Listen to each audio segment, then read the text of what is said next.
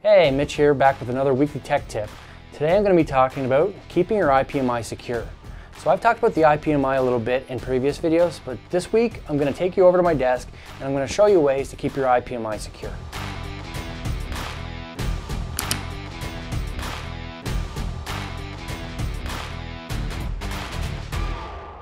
So as I touched on in a previous video, the IPMI is a great interface for system administrators to manage their server.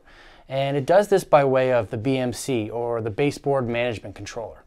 So when I try to explain to people what the BMC is, I essentially just tell them it's kind of like a Raspberry Pi that's attached to their motherboard itself. And so the BMC can effectively both allow you to manage your motherboard, as well as it has a bunch of sensors that are attached to it that can read out different component stats for your motherboard as well. So some of you may have seen in the news lately that there's a security flaw found on the BMC of Supermicro motherboards. Thankfully, this has been patched on the X10 and the X11 motherboards, with X9 coming soon.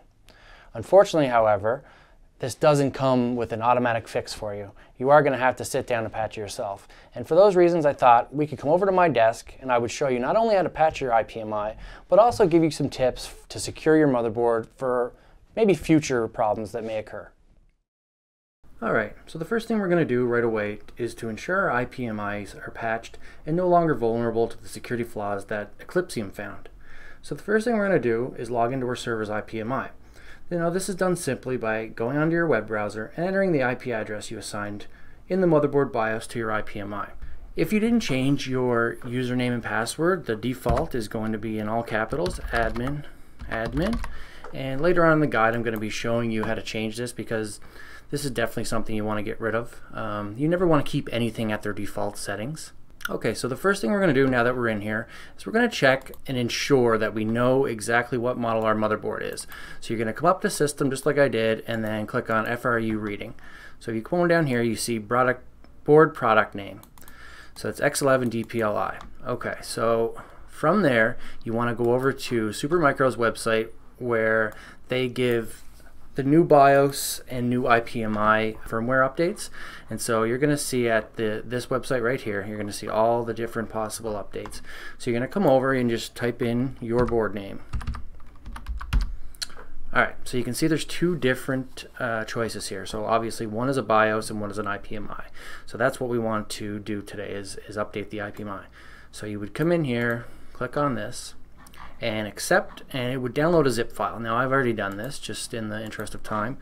So you go into your folder and unzip it, and once you unzip it you're going to see these different files. Now the important one we're going to look at here is the bin file. So that's the file you're going to need to update your IPMI. Alright, so let's go back into our IPMI and we're going to go over here to maintenance. And when we go into maintenance we're going to click on firmware update. Now here's one thing to note. It says here if it puts it in a special mode. So essentially, once you enter update mode, your system has to update whether you, your system has to reboot whether you update or not. So anyway, we're going to enter our update mode. Now, yes, just asking us if we are sure we know what we're doing. Okay, so here we're going to choose the file. So we're going to go in and find our file that we just created, or that we just downloaded. So I got mine in IPMI, and there we go. There's our .bin file. From here, we're going to upload our firmware. Now this might take a little bit of time depending on how fast your connection is to your server. Alright, so now it's complete. So there's a few things here that you might want to check before hitting upgrade. So one thing is definitely you want to preserve your configuration. So this just makes sure that it's not going to default back to factory settings. And then another big one here is make sure to preserve your SSL. So in case you created a certificate for your IPMI interface, so that's something you may want to leave checked as well. Most likely you're just going to leave everything checked here, and then you're going to hit start upgrade. Now you can see the device is now in upgrade mode, so we're just going to wait until this finishes, and then once it's done, it's going to automatically reboot the system. So as you can see, it has now kicked us back out to the login screen. So this is while it's doing its rebooting, and so obviously you can't be signed in while it's rebooting. Now I could try to sign in right now, but most likely it's not finished rebooting. If you wanted to ensure you know if it's rebooted or not, you could always come into your start menu and open up a command prompt, and then just come over and try to ping the address itself. Okay, so as you can see, we've got a ping response, so that means the server looks like it's back up. So let's go back in and let's continue on.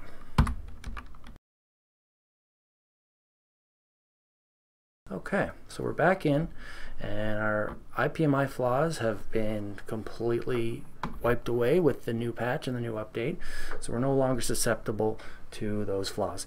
And actually, I thought I would actually just talk a little bit about the flaws that were found. So essentially there was 4 main flaws that they found, and they include things like plain text authentication, unencrypted network traffic, weak encryption methods, and then finally there was an authentication bypass. Now I think it was essentially if someone logged in with admin privileges and then logged out, someone could come in behind them and reuse those authentication.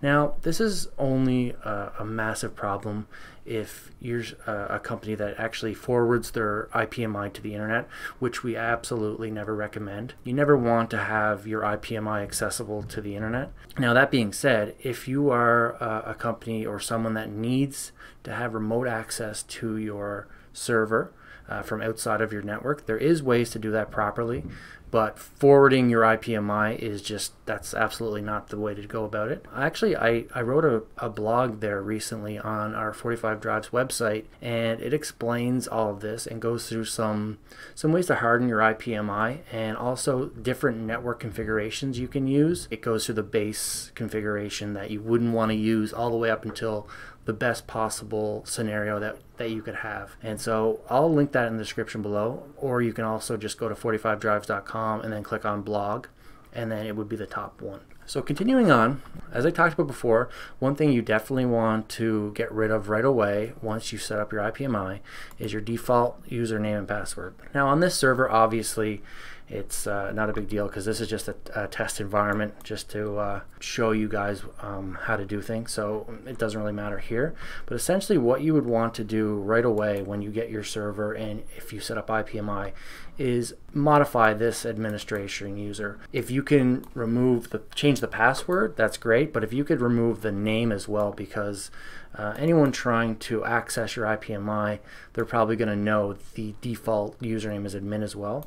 So you would just come in, modify, and then you would come in and change the name to say whatever, even administrator 5 or something like that, just anything to get it out of the realm of default. And then you would click change password and then put a new password, and then also you would set what type of privileges you want to give them. So that would be the main one. Also, just to let you know, there is better ways to manage users that are allowed to have access to your IPMI, and that is you can use your Active Directory as well as LDAP and Radius servers. So there is a few ways to give privileges to your IPMI that aren't just the default username password kind of IDs that IPMI allows for. So the next thing I'm going to talk about is let's say maybe you see this and you are very worried about the flaws that are in the IPMI currently, but you can't take down your server for an update because maybe it's performing mission critical activities right now and you just can't restart your server currently, but you still want to be protected. So there is a way to do that right now just to be safe, and what you would do is you come into configuration, you click on port, and because most of the flaws really came from the virtual media port and allowing people, outside attackers, to have access to this port and allow them to mount either USB drives or ISOs or any type of software on your IPMI. So one way to just kind of take that out of the equation completely until you can get your IPMI up and running again after the patch is just unclick virtual media port and save it. And so from then on out, you also won't be able to install any software through the IPMI, but that means attackers won't be able to either. And then once you get your IPMI patched, you can come back in and you can recheck it and save, and then you'll be back to normal. Okay, so the last thing I'm going to talk about today is IP access control. So in an ideal network environment, what you would have is you would have a VLAN, so a dedicated LAN for your management ports or your servers, anything that's sensitive and you want kept off the main network in your office or wherever your server may be. So that's the ideal way to have things, and then you would have a specific designated computer or set of computers that can log in to the IPMI through this VLAN. Now, many places just can't do that, whether it's they just don't have the money for the extra switching or the know-how or things like that. Especially with a small business environment, you may not have an IT guy on hand. So if you're not able to do that, the next best thing that I would recommend is have what's called an IP access control list.